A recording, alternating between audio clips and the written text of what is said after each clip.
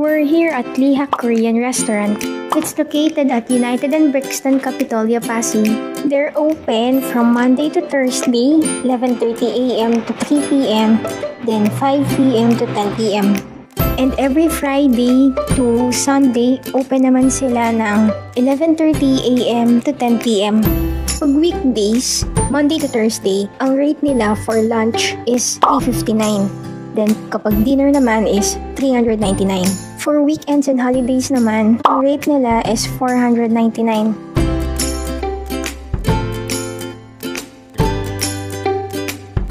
Meron silang mga side dishes na nakikita natin sa kahit anong Korean restaurant.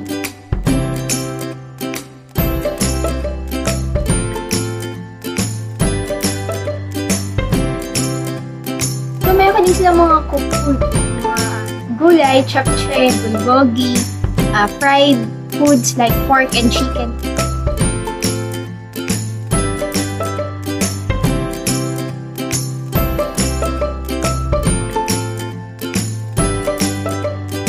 They also have mga frozen na food like hams and sausages, and yung favorite part ko is yung mga meat.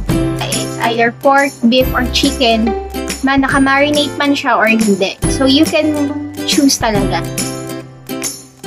So at the same time, okay din siya kasi ikaw na yung kukuha, hindi yung sila yung magsaserve. So makakapamili ka kung ano yung gusto mo at gaano rin siya kadami.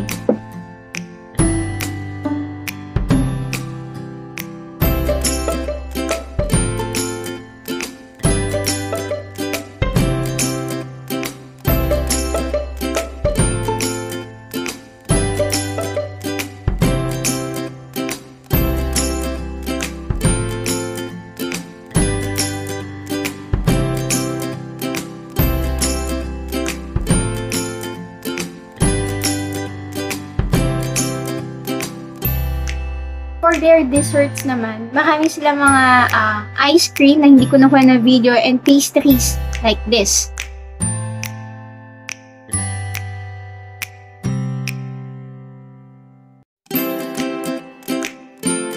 Kabilang section naman, yung mga cooked food nila is yung mga stew and other parang feeling ko yung iba hindi na pang Korean food eh.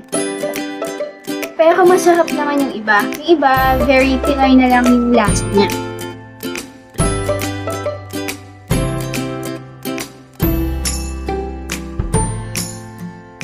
Meron din silang mga fried na finger food na ang bilis maubos.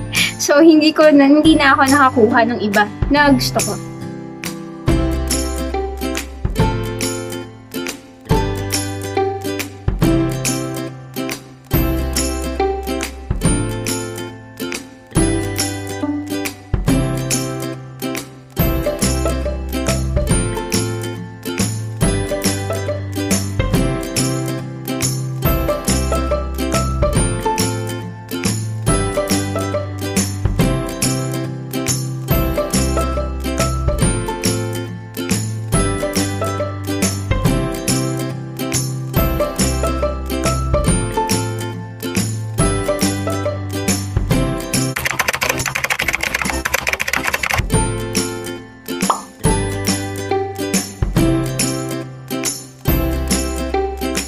Sa CU meal box naman, maliit lang siya compare sa other na Korean restaurant. Napakasimple lang niya.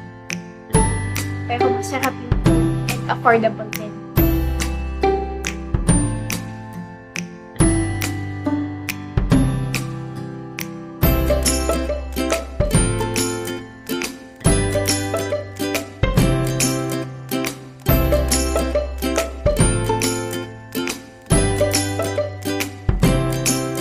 Naman, okay yung serving. Pasok sa budget, affordable, and masarap talaga. So, sulit. Yung ibang food kasi sa Lihak, hindi ko kasi siya feel. Sabi ko, parang very Pinoy ang lasa. Hindi ganun siya Korean style. Pero yung rate sa Lihak, okay naman. Less than 500, is makakapag-buffet ka na. So, kung ako ang papipiliin mo, magsi-CU meal na lang ako, kaysa naman sa Lihak.